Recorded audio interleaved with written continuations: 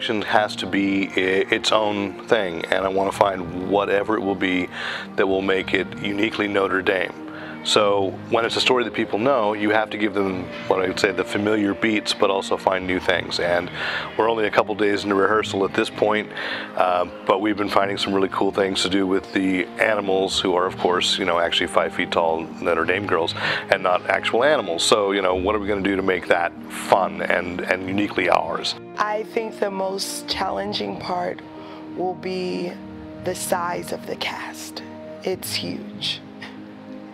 Well, let's see. I'm looking forward to actually being able to give people feedback, you know, because you're not able to do that as a fellow actor. You know, you want to leave that kind of thing to the director. The set piece I'm most excited about is the ballroom. It goes with what Mr. McCaw talks about, is we want a bright, happy, as opposed to the fall, which we want dark and gloomy and creepy. We want bright, happy kind of Disney approach. So the whole conception is going to be bright lights, beautiful colors, happy costumes, and sort of a happy environment.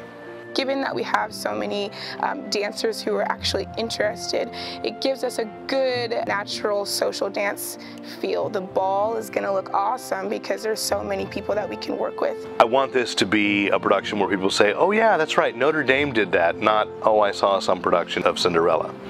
I think the thing that the indie girls bring to technical theater, as opposed to anyone else, is the enthusiasm and the willingness to do nearly anything to create something beautiful and entertaining. I think having the experience of both sides of the production of a play, the technical side and the performance side, is helpful because you understand more of like what goes into making a play.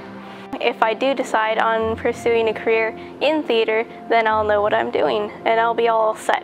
I'm definitely planning on majoring in theater in college, and I want to keep doing theater for the rest of my life. It's gonna be fun. I hope you think so too.